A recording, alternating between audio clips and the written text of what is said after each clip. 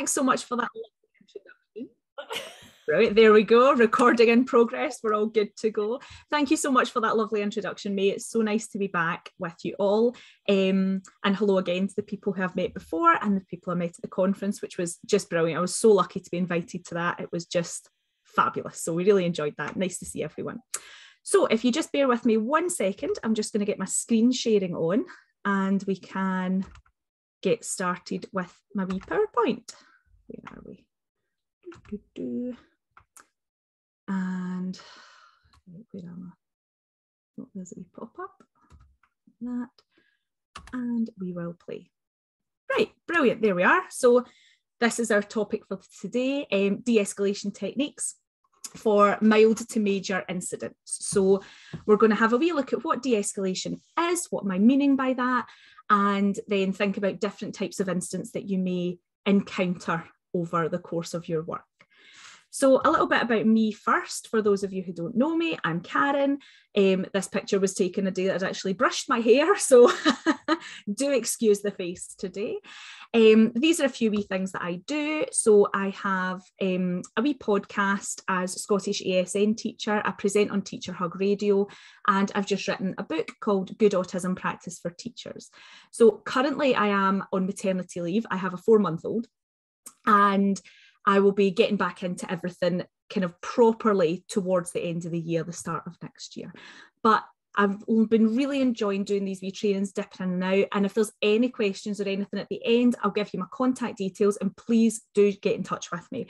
I am checking emails. I am keeping on top of my social media. So do give me a wee shout and we can chat, because it's nice for me to kind of keep my ear to the ground as well and see what's going on. From a music point of view, I play flute and I pretend that I can play the saxophone.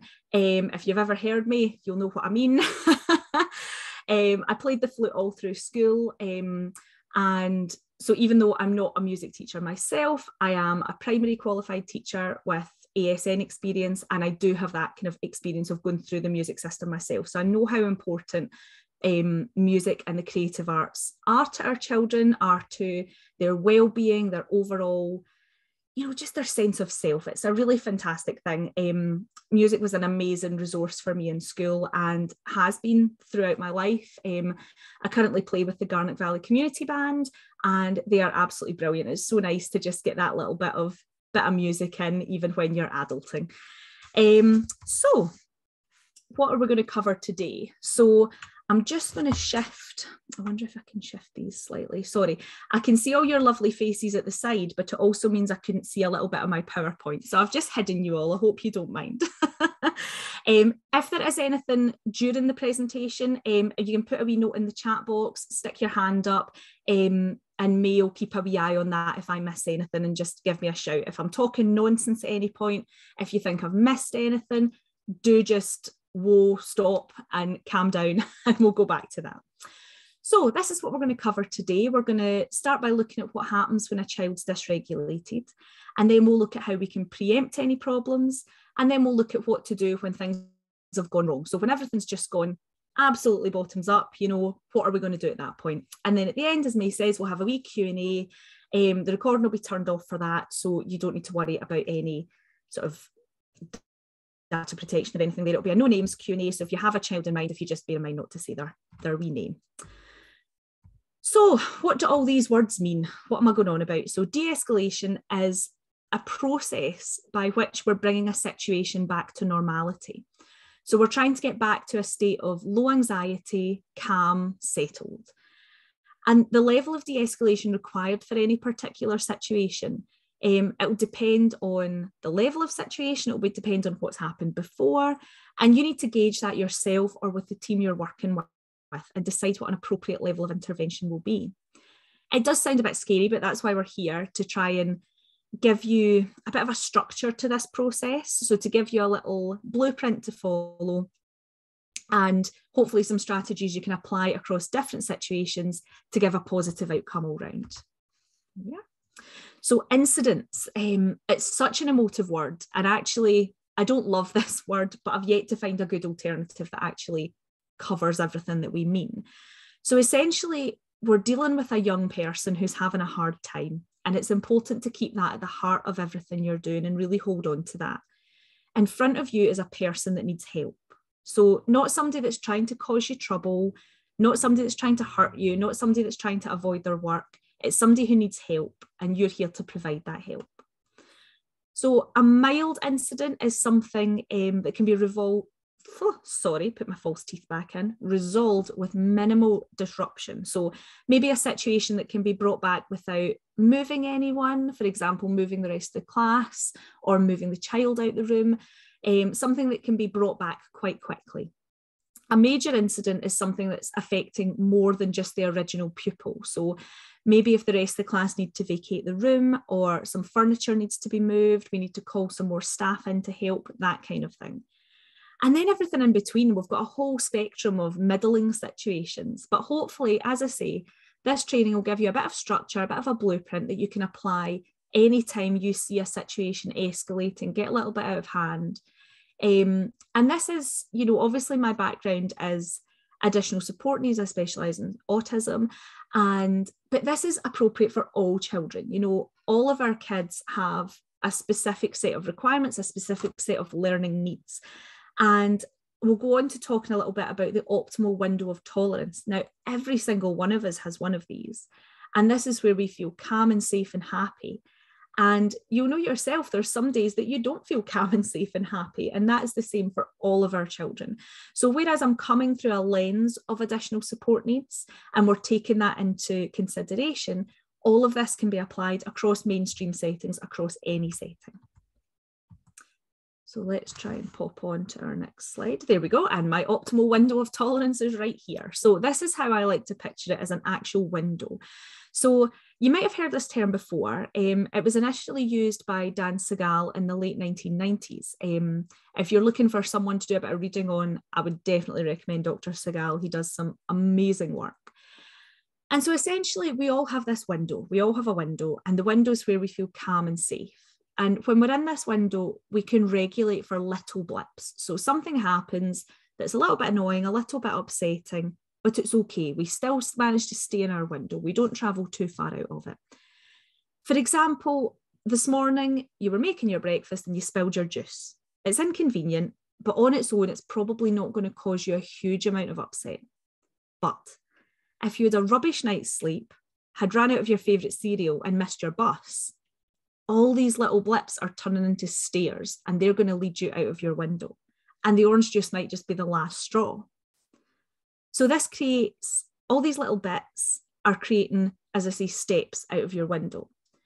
But equally, we can step back down. So step up, you know, bad night's sleep, I've run out of cereal, spill my juice. But then the post person arrives with a parcel I've been looking for. Oh, back, feeling a bit better, feeling a bit happier, feeling a bit calmer. So you're creating upwards and downward blips, sort of like an energy wave. Goes up and down. For most of us, we stay inside the window.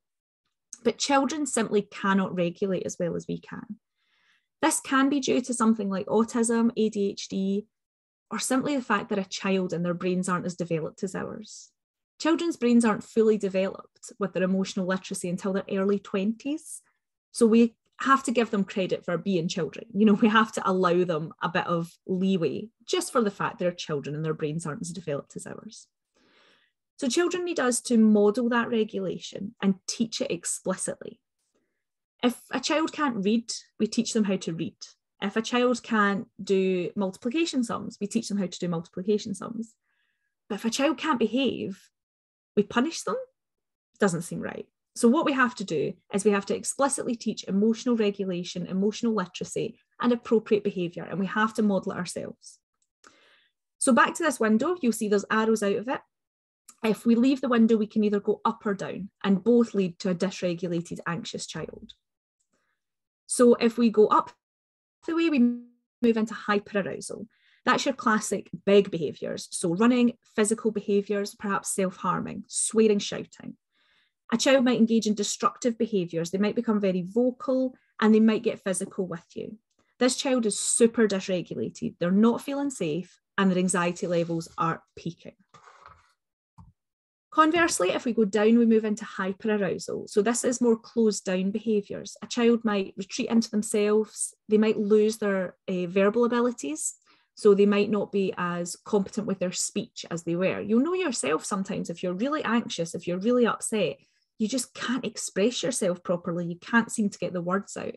And that's what our children are experiencing. A child in hypoarousal might also run away and hide. They might just remove themselves from the situation.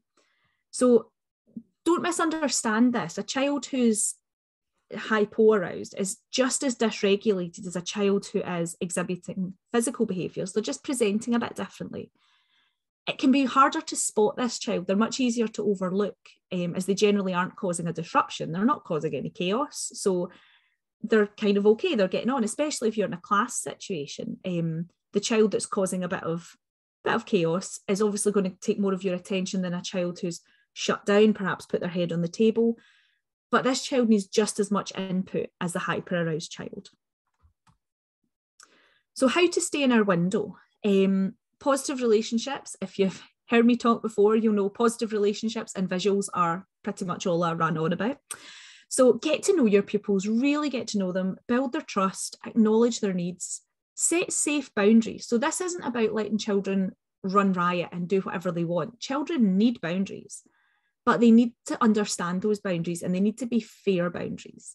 You know, I talk a lot about things like silent corridors. Now, silent corridors in a school just fills me with horror because for some children, for example, a child with ADHD, they might not physically be able to be quiet in that corridor for that length of time. Some children are using those corridors between classes as a way to self-regulate, a way to just calm themselves down. And part of that might be making some noise. So to have a silent corridor, you're giving them the stress and the pressure of a classroom. And then when they normally have their little calm down period, they're now not getting that and they're going straight into another classroom. So if you think of that about the window of tolerance, they're already edging their way out of it, having to sit in one class, pay attention, listen, do their jobs. And then normally when they come out of that class, they get a little bit of time to do their own thing, maybe singing to themselves, something as simple as that.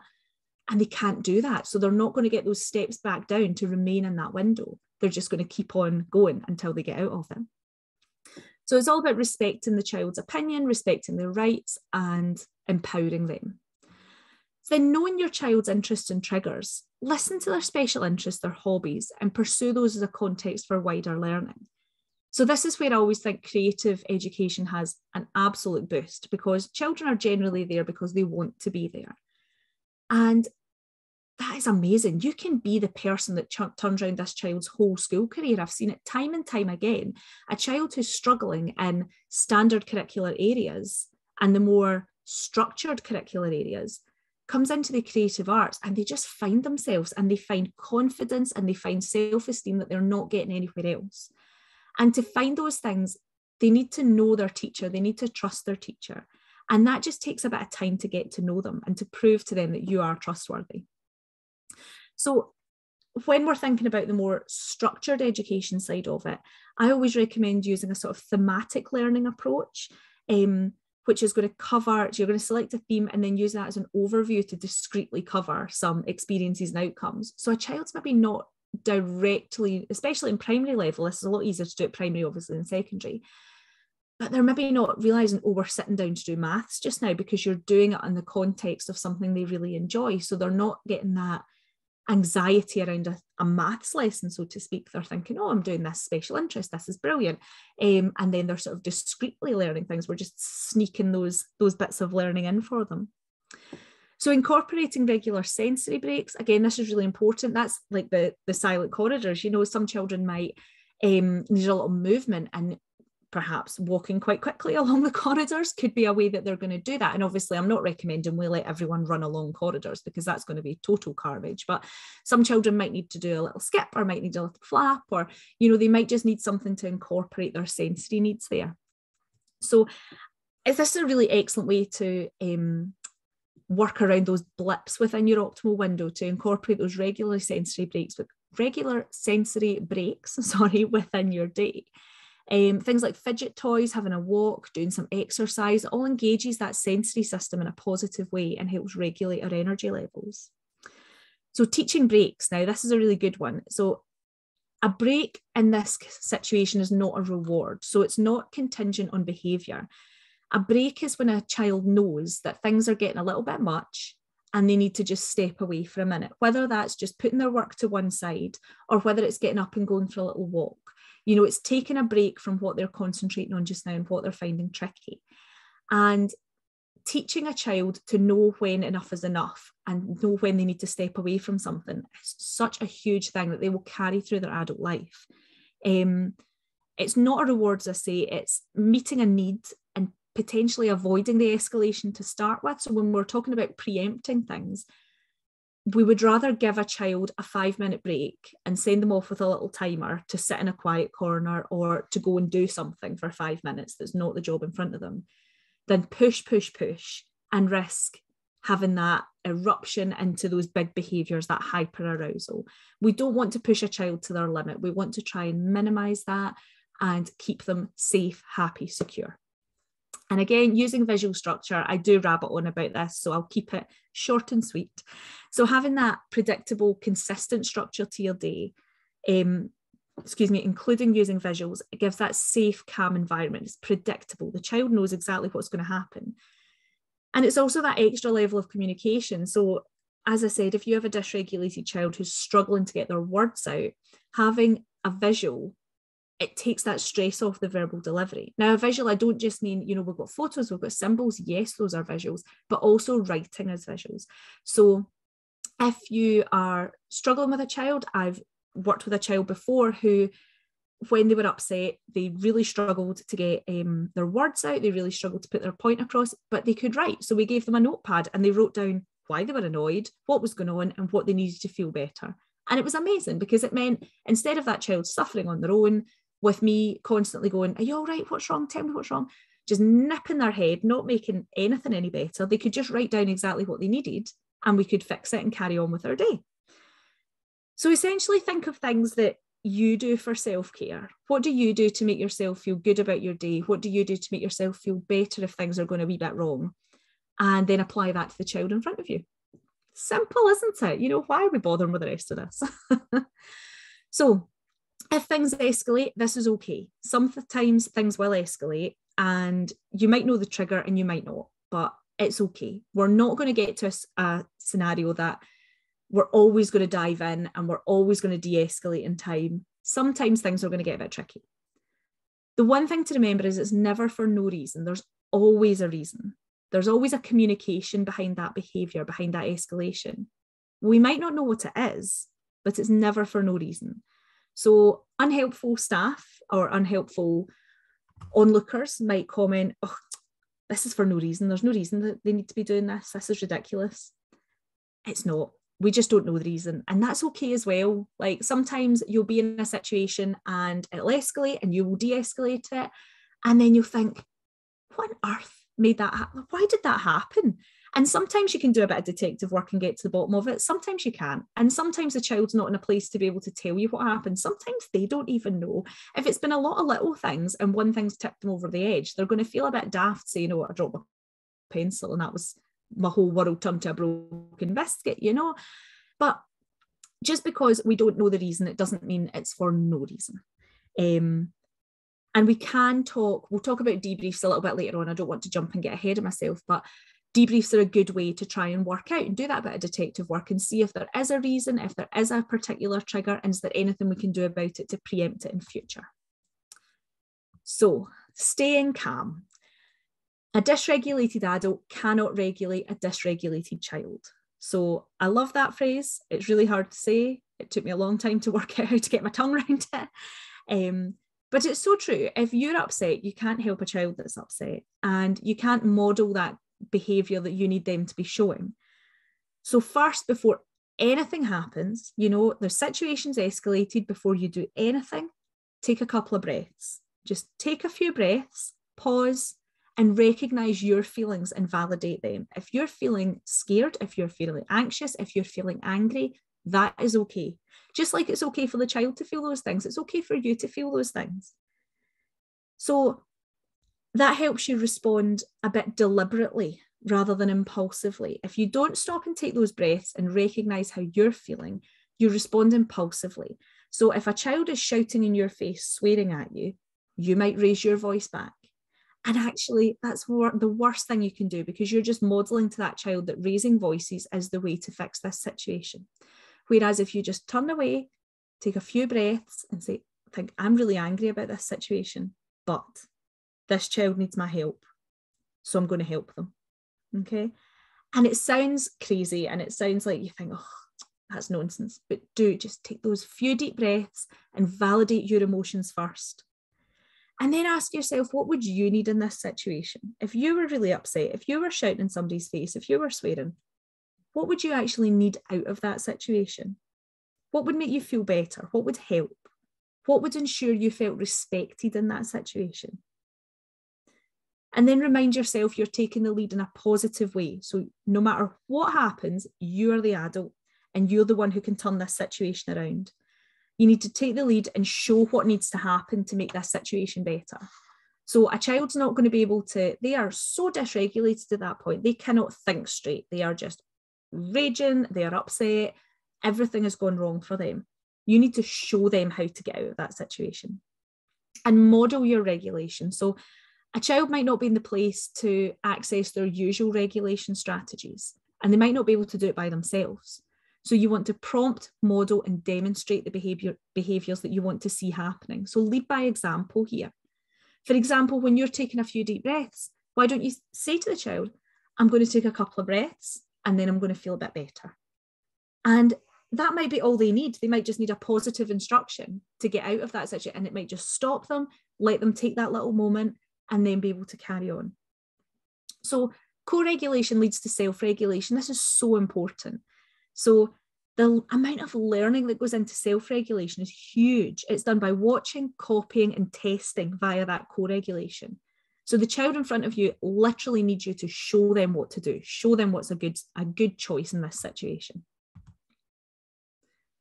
So some generalized tips. These are some general de-escalation tips, not an escalation tip, that would be awful. And they can be applied to 99% of the situations you might find yourself in. So you might need to follow all of these steps, or you might only need one or two. It will depend on how dysregulated the child is, whether they're hypo or hyper-aroused. It'll all depend on the situation. And you have to gauge that yourself with the team you're working with. But this is a general framework that you can use and you can follow through. So despite your best efforts to preempt and de-escalate, the child's left their window of tolerance. And what are you going to do? So first, you're going to stop. You're going to really reduce your language. So a dysregulated child, they can't process verbal language at the usual rate. At best, they'll ignore you. And at worst, you're adding to those steps out of their window. So at this point, you can use visuals, but equally, the child might not be ready to access those either. If you need to deliver an instruction, keep it as short and sweet as possible. Now, we'll swing back to the type of instruction you might give in a wee minute. Listen and label feelings. So just as it's important to label and validate your feelings, it's important to validate and label the child's feelings. So listen and observe what's happening. The feelings a child has are valid, even if you don't understand them. So using a word or a visual to label that feeling can help validate it and help the child know that you understand. If they can process it, something like, you seem to be feeling angry. That's okay. How can I help you feel better? With open, non-threatening body language, and really show the child you're listening and you're there to support them. So if you're up in front of the child with your arms crossed, looming over them, not that I could loom over many children because I'm quite small, but if you are with that sort of closed shoulders, cross face, you're just modeling anger back to that child. Whereas if you come to them, open hands, open body language, and say, I see that you're angry. That's all right. What can I do to help? How can I help you feel better? Sometimes that's all a child needs, to just know that, yeah, I'm really angry. Actually, there's something you can do to help me. And they know that you're on their side and you're going to help them out of this. You're not just going to berate and shout at them until they either escalate things even further or possibly just walk away from you and run away. It's given that open, we're in this together. Let's talk this through. Yes, if a child's shouting and swearing in your face, that's not okay, but this is not the time to tackle it. We can tackle that later. We can talk about it later when we're debriefing. In this moment, we just need to get everything back to calm, especially if there's other children in the room. So we want to offer some positive choices. So this comes back to the instructions. So offering a positive choice out of the situation.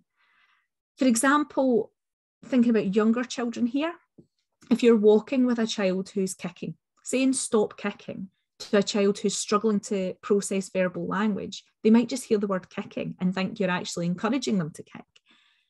And that's obviously not what we're doing. So instead of saying stop kicking, we would say, nice walking, please, or good walking, walking, please, something positive, a short instruction telling them what you're wanting them to do and saying please, because, that shows that you're calm, you're using your manners. If you're walking with a child and you're going, walking, that's not showing that we're nice and calm. Walking, please, is a nice way to do it. And, you can be that whole swan metaphor, lovely, gliding, graceful on the surface, paddling so fast underneath. That can be what you're feeling like. But in that moment for that child, you are calm and you're giving a positive choice and a positive instruction. So personally, I was amazed at the difference this made when I was in tricky situations. There's one child in particular that I worked with about 8 years ago, and he used to bite and he used to pull hair when he was feeling dysregulated.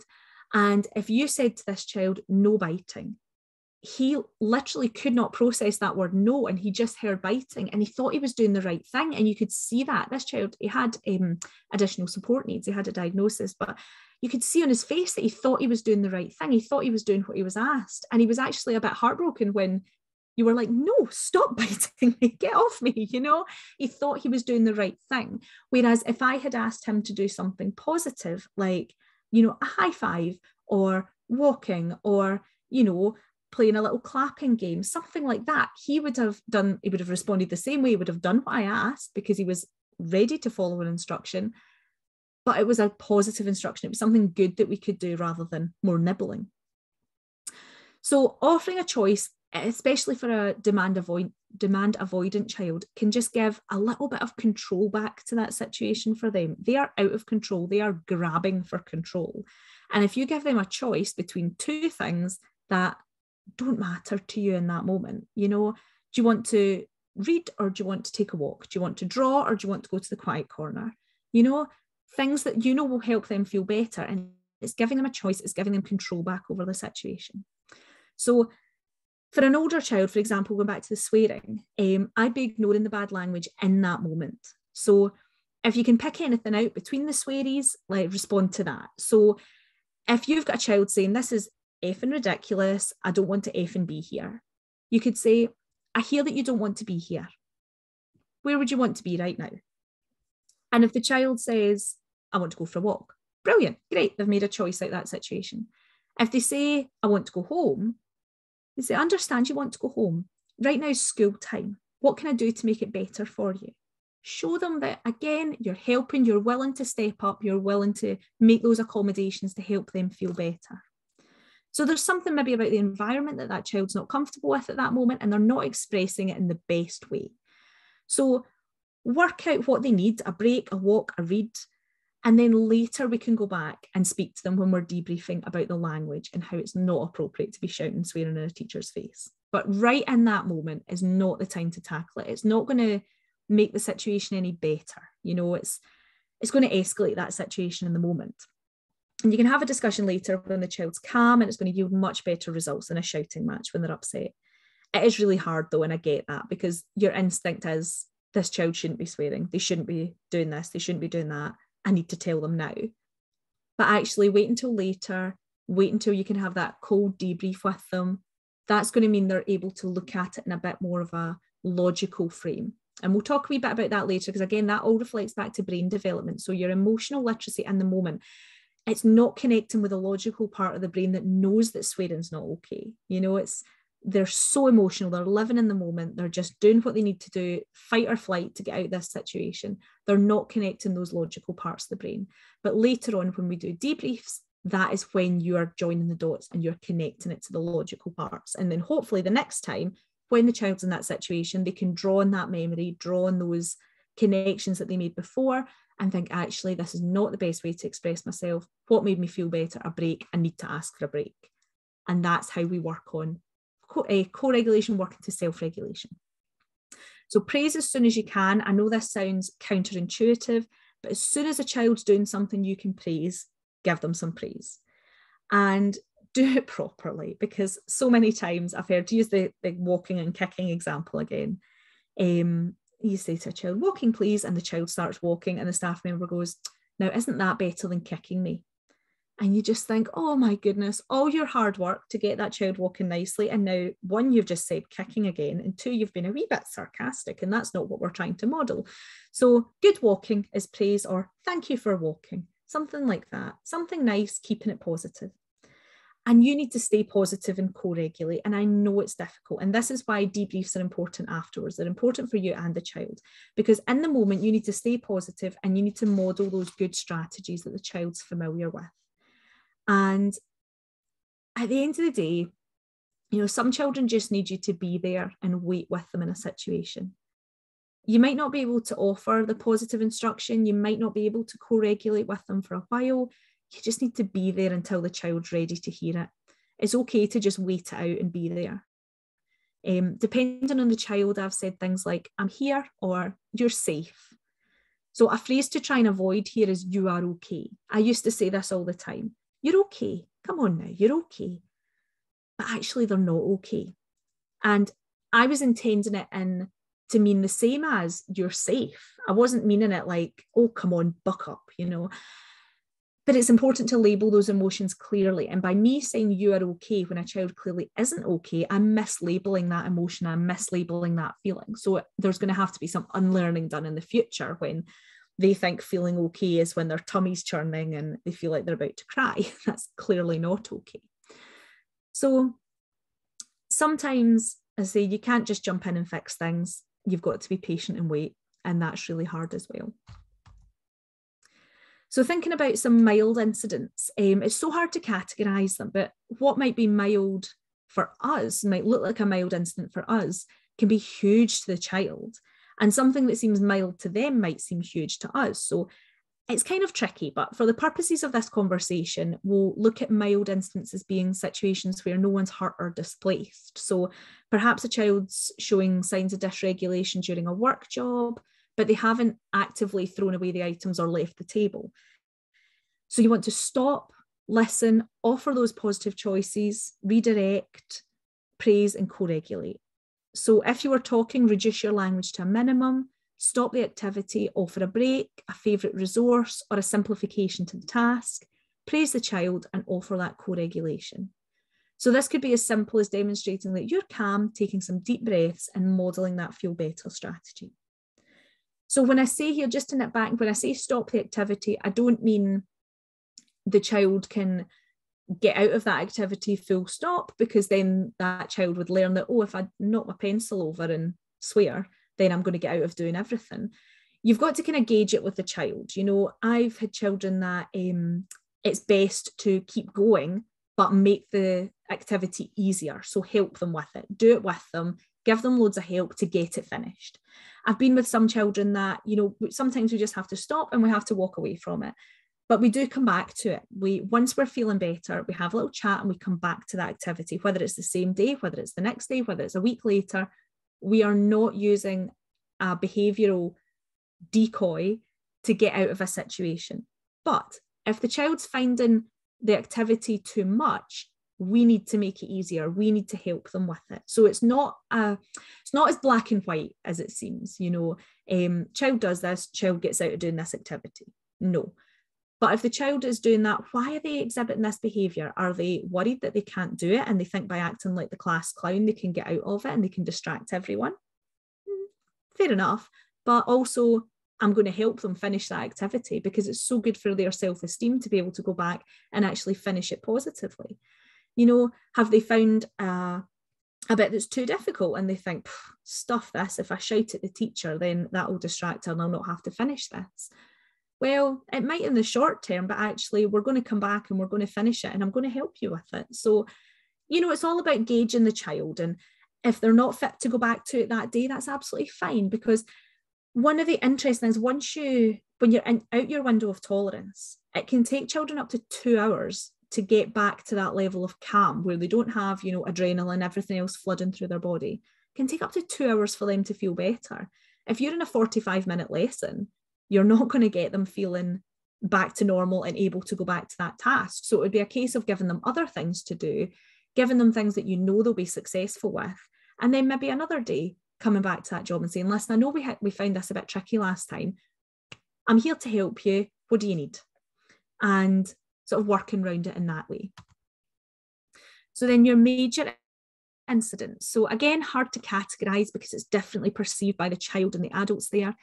So we're going to call a major incident when someone's hurt, when a child's really dysregulated, shouting, crying, or others have to be displaced. So if you have one child who is dysregulated and you're having to move the rest of the children out of the classroom. So for example, I've had a child who threw chairs, and we knew when they were dysregulated, they threw chairs.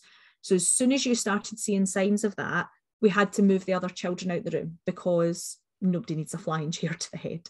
And the child wouldn't throw chairs at people, but they would just be throwing things, and it wasn't safe for the other young people to be in the room. So that for me was a major incident because other children had to be displaced. So you'll notice again, the steps are the same: stop, listen, positive choices and redirection, praise and co-regulate.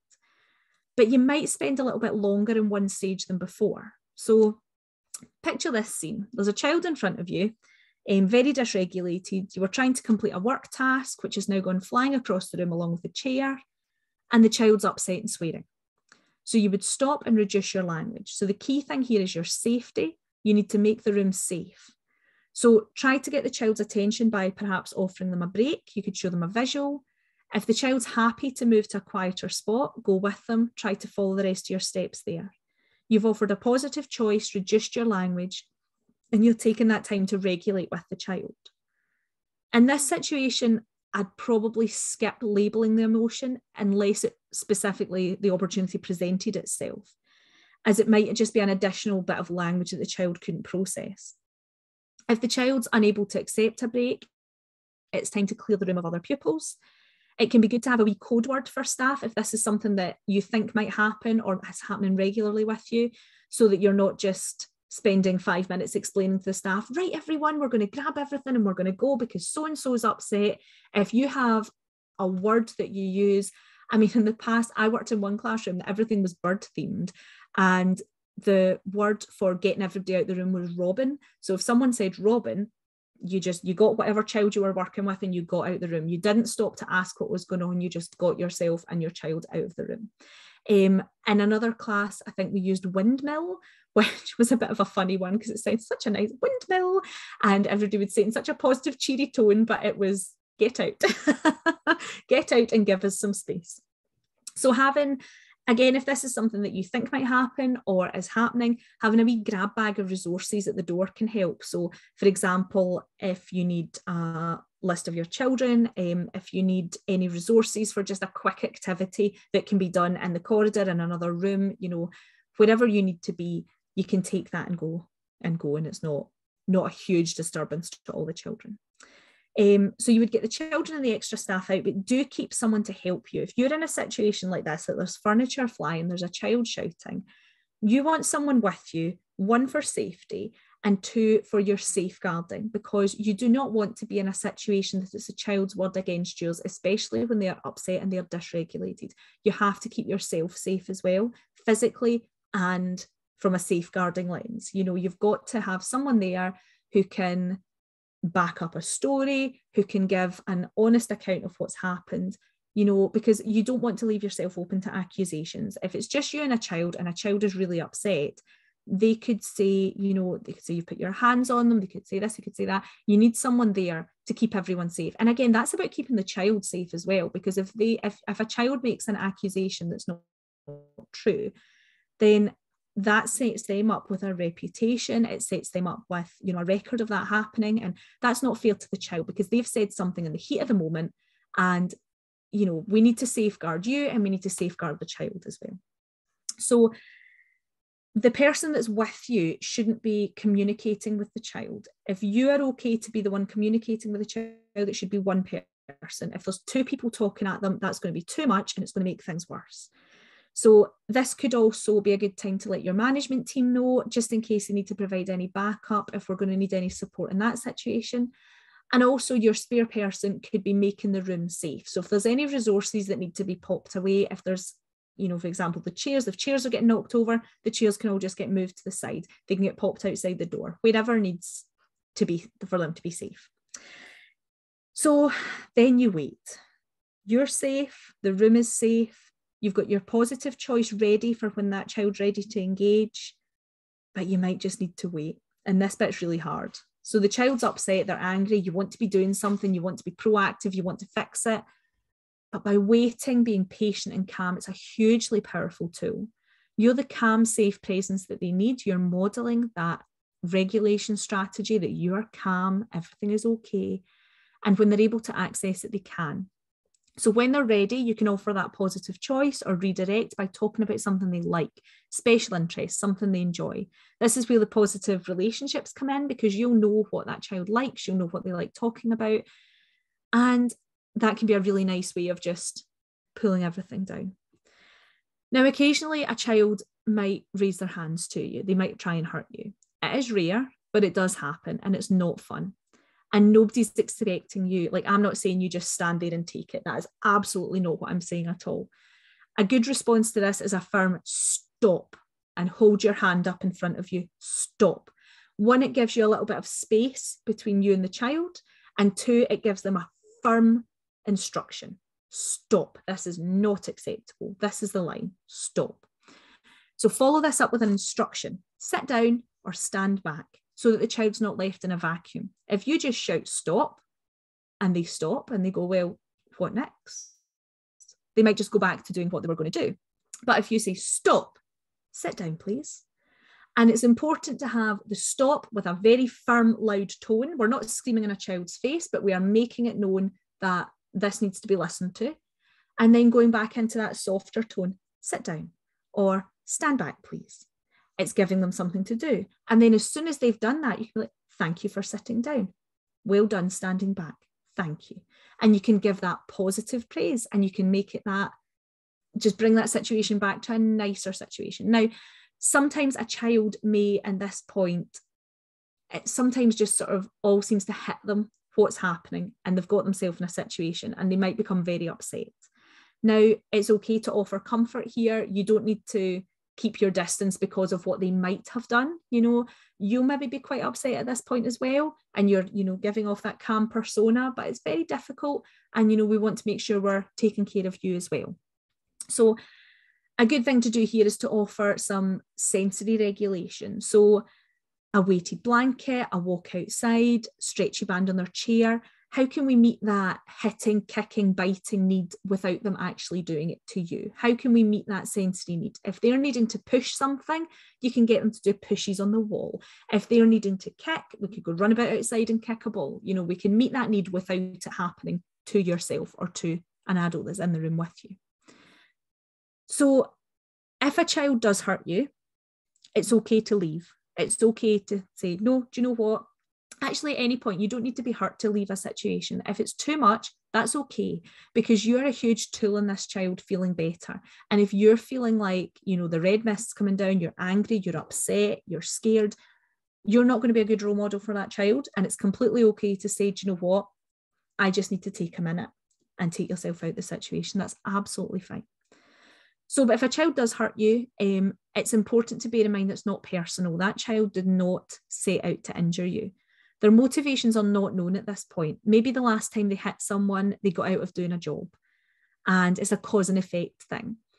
Or perhaps they were deep in sensory overwhelm and needed that biting sensation, and your arm was the closest thing.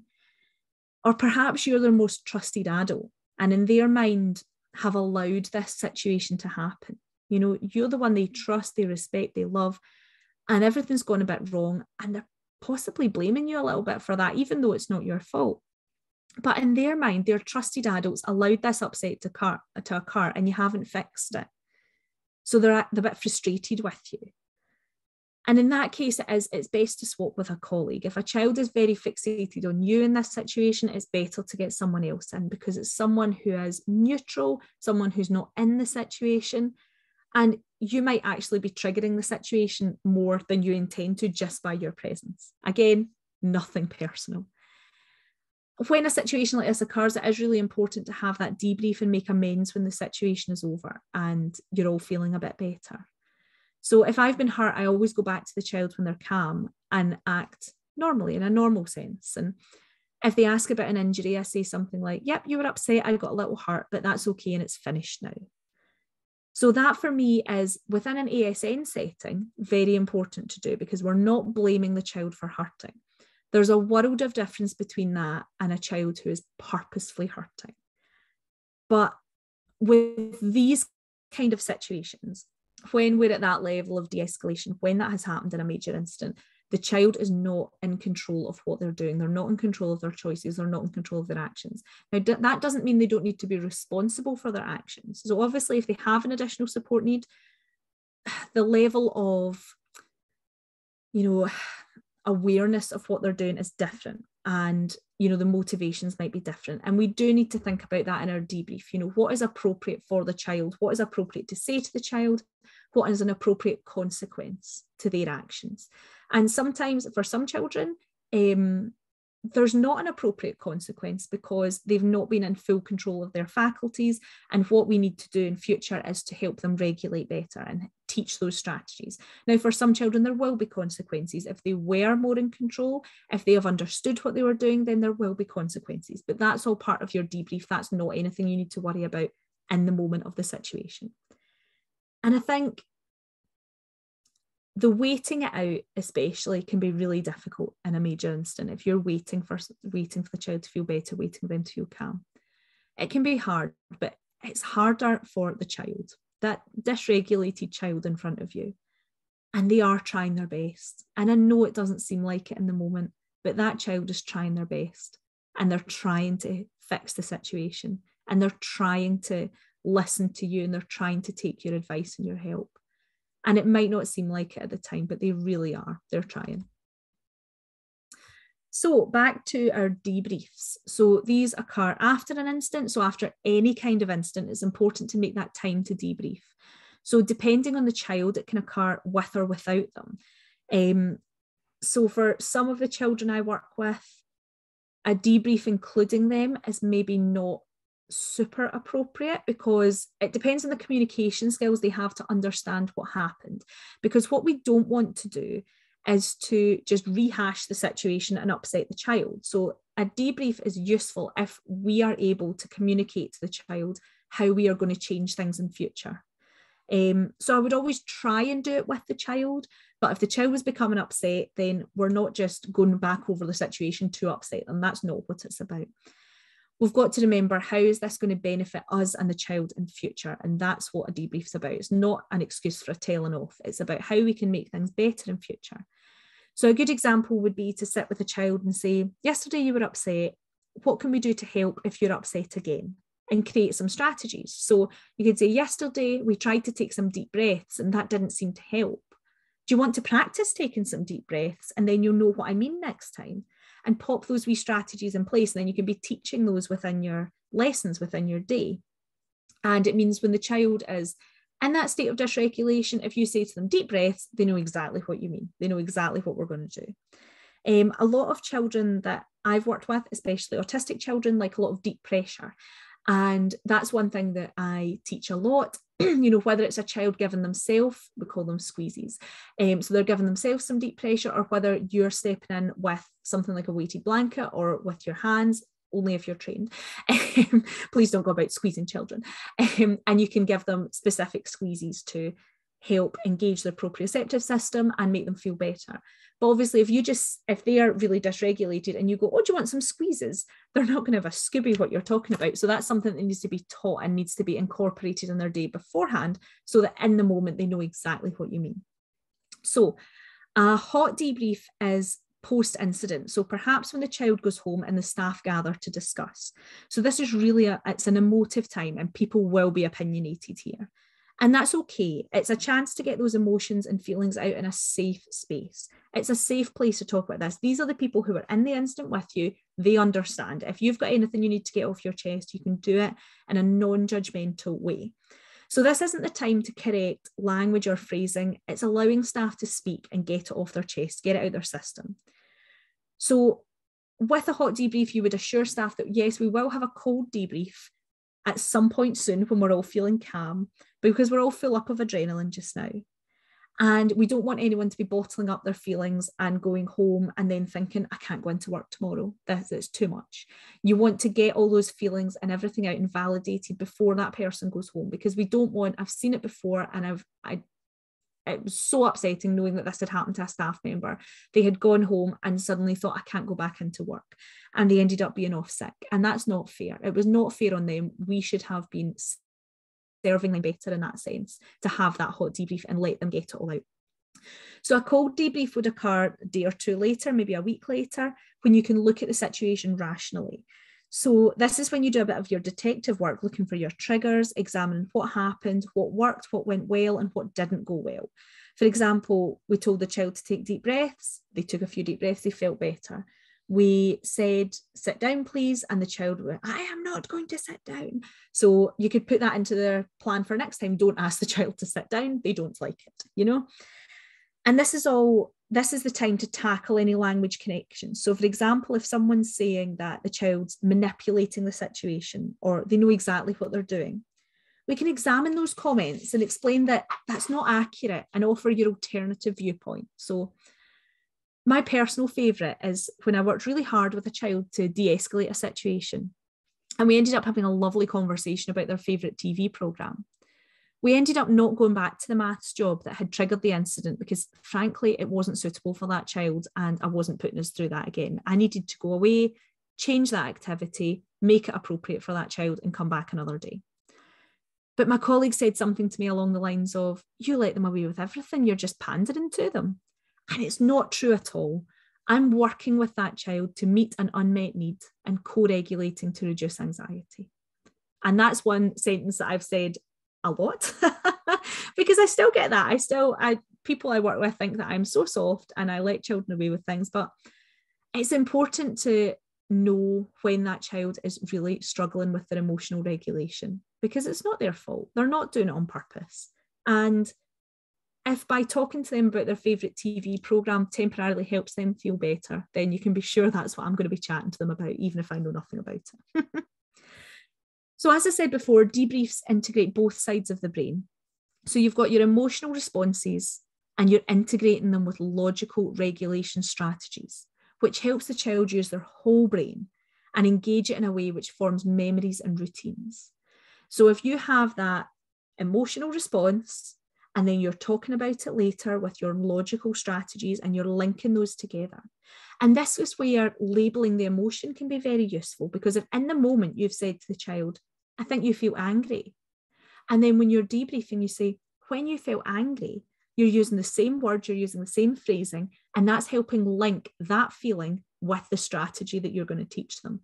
And so then the next time they feel angry, they might make that link and say, well, last time this happened, and I did this and I felt better. And that's how we are maturing that brain, and we are growing that brain, and we are just making those little links to help that child become emotionally resilient. So a few wee things to remember. The child in front of you is a human, and they're a human that's struggling. And that's at the heart of all we're doing. We're helping another human being. They don't need to be dealt with or see the consequences of their actions. As I say, these emotional responses are not well thought out logical responses. It's not a child manipulating a situation. They're not sitting planning it out. They're just responding, and they're just responding instinctively. And what we can do is teach them strategies so that they respond logically. The child needs help. You're working to meet those unmet needs. They might be unmet sensory needs. They might be unmet emotional needs. You don't know, but you're working to meet those unmet needs. And frame the behaviours as anxiety. See everything through a lens of anxiety and look at how your viewpoint changes. So when you're looking at a behaviour, think of the anxiety levels that child's dealing with, rather than thinking, oh, they're misbehaving, they're doing this, they're doing that. And see if that changes your viewpoint.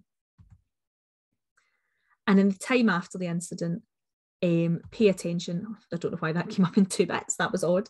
Pay attention to how your relationship with a child has shifted. So once you've had those incidents, once you've had that debrief, just take a little look at how your relationship is with that child, because I guarantee you it will be different to how it was before. You know, it will be a little bit more trusting, a little bit more respectful. There's going to be something there that wasn't there before.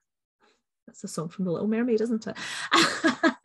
Oh no, it's not. It's Beauty and the Beast. Wrong, terrible. But there'll be something there, and it won't. It will grow as that positive relationship, and it'll be deeper than it was. So a couple of little things that I've found helpful. I'm just going to pop these up. Oh, sorry, gone too far. And let you read through these. I hate when you get PowerPoints and the person just sits and reads exactly what's in the PowerPoint. I'll not insult your intelligence. But these are things that are useful to, well, things that I've personally found useful when we're thinking about de-escalation, when we're planning those strategies, when we're trying to preempt things. I know the third one, spending one-to-one time with every child every week. That's difficult. That's all very well for me to say when I had a class of 6 children with 5 other staff. For some of you who are teaching one-on-one, this is the easiest thing in the world. You're getting that anyway. For some of you who are teaching a music class of 30 odd teenagers, that's going to be a little bit trickier. But just when you're walking around your class, you've given everyone a little task, you're walking around and you just, hiya, how you doing? Just that one little connection with each child. Try and make a little connection with each child each time. It doesn't need to be a sit down half-hour catch up with, oh, what did you do at the weekend? Oh, brilliant. And what's your favourite TV programme at the moment? You don't need to get into all that. Just a little connection with each child that makes that child feel a little bit special. So these are some important points. This is not physical intervention training. I have not in any of my slides condoned or suggested that you put your hands on children. If you are specifically trained, placing your hands on a child should be the absolute last resort. So there are a lot of trainings available if this is something you feel you require in your role. CAM training is what I've done personally. I can count on one hand the amount of times in 12 years, I think I've been trained, 10, 12 years, and I can count on one hand the number of times I've actually had to place my hands on a child. And the last time I had to do it, it was because a child was becoming extremely dysregulated and ran out onto a road. And it was when we were out of school and I had to go with a colleague and I had to put my hands on that child to get them off the road because it was a very dangerous situation. So there are situations that might need to be done, but unless you're trained, you shouldn't be placing your hands on a child for your safety as well as theirs. And even when you are trained, don't do it if you can possibly get away with it. You know, there's so many de-escalation strategies we can use that aren't putting our hands on a child, because once you put your hands on someone, that is just escalating it to a level that you can't bring it back from. That's very difficult to, you know, bring a relationship back from there. It's hard. I've done it, you know, I've had to do it and I did not enjoy it in the slightest. And I spent a lot of time with that child repairing our relationship and restoring our relationship afterwards. And just a quick note about trauma responses. So young people we work with may have experienced some trauma. For neurodivergent children, the simplicities of daily life may be causing them trauma. So a breakdown in school placement may cause trauma, and being held to a neurotypical standard may cause trauma. Like I said about the silent corridors, you can tell I've got my bee in my bonnet about them. But for a neurodivergent child, being held to the same standard as a neurotypical child may cause those micro traumas on a daily basis for them. So we need to be thinking about that and just taking it into account. This can cause a stress response. Again, we're back to that anxiety. A child functioning in survival mode. Imagine being in fight or flight mode constantly. So tiring. So we want to be aware of a trauma-informed approach. So this includes things like having your high expectations, teaching regulatory strategies, teaching how the brain works and how we can integrate those emotional and logical sides, and establishing a safe environment, developing relationships, empowering students, and giving students control where appropriate. And we will talk about this more. There's a training coming up all about trauma and trauma response. I'm really excited about that one as well. So that'll be a really interesting one. So do keep a wee eye out for that. And then last wee slide. Behaviour is communication, and it's complex. So by knowing a child well, you can preempt some situations, acknowledge triggers, and teach that emotional literacy and regulation. building your positive relationships with children. So before anything else, work on those relationships. Take the time to get to know a child. If you dive straight into teaching and learning without the trust and the bond, you'll have minimal engagement. So trust your gut and get those strong building blocks in place before tackling the academics. And I think in a way, this is also where creative professionals have a little bit of an edge here, because it's something a little bit different. It's something active. It's something nice for a child to do. It's something expressive for a child to do. So you've got an excellent starting point for a positive relationship there, because you have something in common that you enjoy. You have that common talking point. And positive relationships with families are just as important. So at some point, you might need to make a phone call home to explain an incident. So before that, you want to make sure the parent knows you and trusts you. You want to have a strong relationship with that family and be sharing nice moments and show how much you enjoy working with the child, so that the first time you speak to mum or dad or caregiver is not a negative. And then just remember, you're doing a great job.